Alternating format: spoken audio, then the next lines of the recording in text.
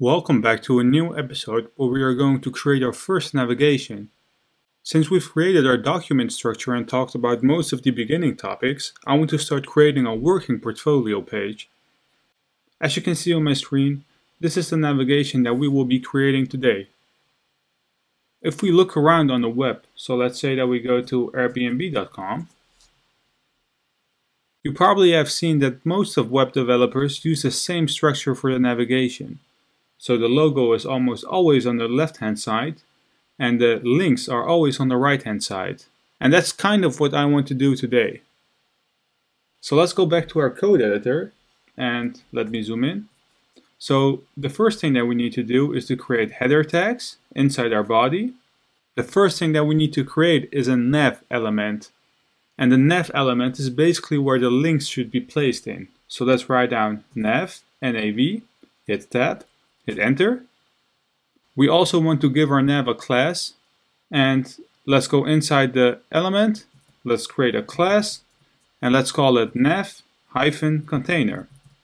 This could be done easier, and the way we can make it easier is by writing down nav, punctuation mark, followed by the class name. So let's say nav-container, and let's hit tab, and you can see that the nav is created with a class inside of it. Now inside our nav, we want to use a new element called an unordered list. Well, you don't need to write down unordered list, you can use a shortcut, which is UL. Let's hit tab, let's hit enter again. And an unordered list is basically a list of items with bullet points. We can also use an ordered list, and that can be created by writing down OL. And this is basically numbers. So whenever we use UL, so an unordered list, we will use bullet points. And whenever we use an ordered list, we will get the numbers 1 until, well, the amount of items you have inside your unordered list. Every unordered list has list items inside of it. So let's write down LI, which stands for list items. Let's hit tab. What we want is, well, let's write down some text. So let's say home. Let's save it. Let's go back to the browser. Let's refresh it. And you can see that the home button isn't clickable right now. So what we need to do is to put our home text inside an anchor element. So let's write down A. Hit tab. So in between the tags, let's write down home. And in the hyperlink reference, let's write down index, punctuation mark, HTML. So let's save it, refresh the browser, and you can see that we just created a clickable link. Now, what we can do is write everything out right now, but let's just copy paste our list item and change the text. So we need one more for the about page. And the href is about. We need another one for our portfolio page. And the last one that we need is our contact page. So let's create that one as well. Now let's save it, refresh the browser, and this is what we want. Well, we actually want to add a logo. So let's go to the browser and let's go to pixabay.com. And let's just search for a logo. And you can use it whatever you want, but I will scroll down and I will actually use the red circle. So let's save it. Well, I'm not a robot. Click on download again. And let's go back to our HTML tutorial folder. Let's go inside our image folder and let's, well, paste our image right here.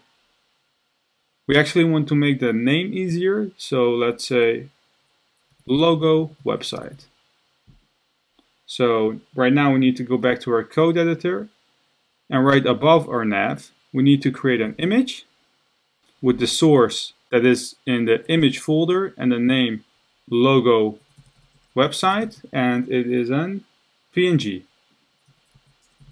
So let's save it. Let's go back to the browser, refresh it, and it's not showing the image. Well, that's because we don't need the /. Save it, refresh it, and this is what we want for now. Well, let's start styling it actually. So let's go back to our style sheet. Well, the first thing that I want to do is to set the HTML styling to the width 100%, the height 100%, and I want to set the font family equal to Montserrat. And let's copy it, because we need to do the same thing for our body, but we don't need the font family. And let's change HTML to body. So let's go back to the browser, refresh it, and you won't see anything right now, because we need to style our header right now, because all the content is placed inside the header elements. So let's say header, and let's give it a height of 60 pixels, and let's give it a background color of F0, F0, F0. Save it, refresh the browser, and that's kind of what we want. We want to make the image smaller, so let's say header image, because our image is placed inside the header. And let's set the width to 40 pixels. Save it, refresh the browser, and well, that's alright for now. What you can see right now is that everything will be printed right below each other. But what we want is to push our list items, so all the links, to the right hand side of our screen. So let's go back to the code editor. And below header, well, let me add a comment here so it stays at the bottom. What we want to do right here is to style our class of our navigation, which is punctuation mark, nav, hyphen, container. The way we let our navigation float to the right is by saying float, colon, right. Now if we inspect our page, you can see that there is a margin in our body, which is a default of 8 pixels. So let's go back to our body tag. Let's set margin equal to 0. Save it, refresh the browser, and this looks good. The next thing that I want to style are the list items. So let's go back to the code editor, right below our nav container. So we need to write down punctuation mark nav container. So we want to style our list items, and these are placed in an unordered list, and we want to style the list items. And what we actually want to say is display inline block, which places the elements next to each other, like this. Well, you can see that if we inspect our element, and we go to our unordered list, there is a margin at the top and the bottom. So let's go back to our code editor. Let's copy our unordered list item styling. Let's place it right above. Let's remove the list item inside of it. And let's set the margin equal to 0. Save it, refresh the browser, and that looks good. We also want to style our anchor elements because they are blue right now. So let's copy it again, paste it. And after our list items, we want to go inside our anchors. And what we want to do right here is to set the color equal to 000000, which is black. And we want to set the text decoration, because we want to remove the underline, to none. Let's save it, refresh the browser, and this looks better. We also want to place the elements in the middle. And the way you do that is by setting the position equal to relative. And since our height of our header is 60 pixels, it doesn't mean that the middle is 30 pixels, because divided by 2 it's 30. What we can do is to add a styling called top, and let's set it to 30 pixels first. So let's save it, refresh it, and you can see that this is definitely not the middle of the screen. And what I like to do is to align my elements at the bottom of my header. So let's go back to our code editor, and let's set the top equal to 44 pixels, save it, refresh it, and you can see that the bottom of my links are on the line of the header. And what we can do right now is to split 44 by 2, which is 22. So let's test it out, and you can see that the elements are in the middle right now. Now, we also want to align the last item, so contact, away from the, right-hand side of the screen, because there's no white space. So what we can do is, we have our top, but we can also say right. And what we want to do from the right is, well, 120 pixels from the right. So let's save it, refresh it, and this looks better. But we also want to create space around our elements because they are aligned next to each other. So let's go back to our code editor, and let's say that the margin is equal to 0 pixels top, 0 right, 0 bottom, but we want 20 pixels to the left. Save it, refresh the browser, and this looks good. Well, let's also add a hover on the buttons or the anchors. So what we can do is to copy our nav container, paste it, and right after the A, let's hit colon, hover.